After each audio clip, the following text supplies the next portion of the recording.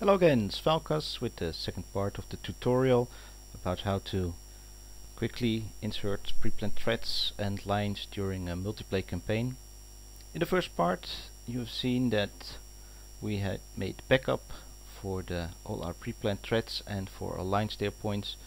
Those created files, and the files have been transferred to me. I'm just being the client side at this time. And you see here I have the two files. On the left hand side it's the rf.lns file and the rf.pth file. Those are just the backup files for the lines and pre-planned threads. The files are actually very small, just 1 kilobyte. So, and I just want to transfer those to a nice location where Weapon Delivery Planner can find them.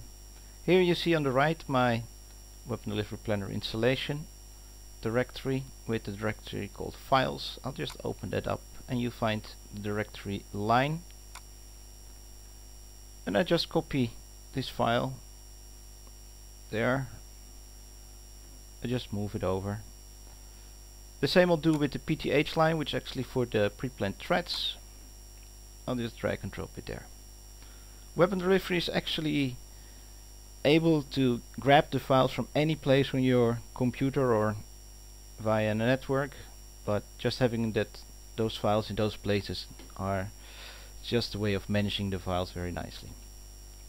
I opened up Weapon Delivery Planner, and as a client there is no need to open the mission file, the saved file, if you have it at all. The only thing what we want to do now is insert the thread circles and the lines into the data cartridge. So we go to the data cartridge, just quick look if it's the correct file. So it is for me. Here we have the lines. You see the lines are empty, which you happen to have here different lines.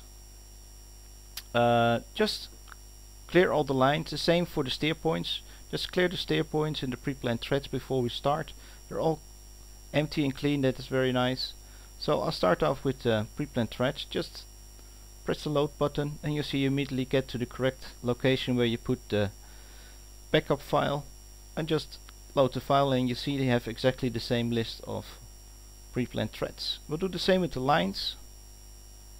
Load them up, select the correct file and open it up.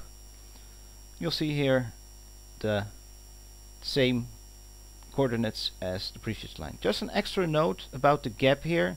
If you noticed, in the first movie we only set 4 points for the float line, and every line has 5 steer points available. So this is just the 5th steer point that we did not use in the first example. Let's have a look at the map, how that's looking. And actually here you see the tanker track, the float line, and all the thread circles that we had in the first example, part 1 of the movie. So now we want to get ready to go flying. So in this case, because it's a campaign,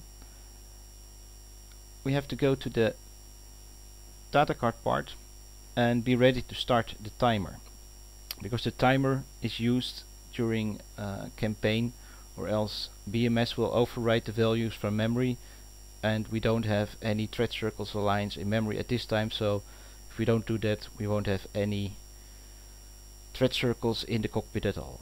But let's wait for a second here and first go to BMS. So I moved back to BMS and joined the campaign online, got to the correct flight and joined the flight. We discussed everything and we're now ready to fly. Do note that you will not see any pre-planned threads or lines inside BMS, because they're not being stored in memory of Falcon but only in Weapon Delivery Planner. We're ready to hit the fly button. Just note that the time should be very close to the time that the actual loading towards the 3D starts, because you have only a 3-minute window. If that's done and you're ready to fly, we quickly switch to Weapon Delivery Planner to start the timer.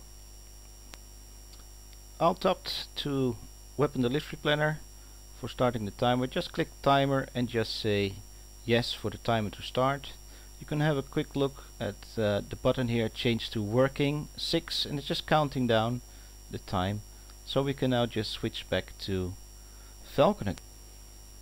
Okay, we started the timer and we open the delivery planner, so we now go fly and we go to taxi in this case, so we immediately start loading. So just enter the 3D cockpit, 3D worlds, and just have a look at the thread circles if we got them.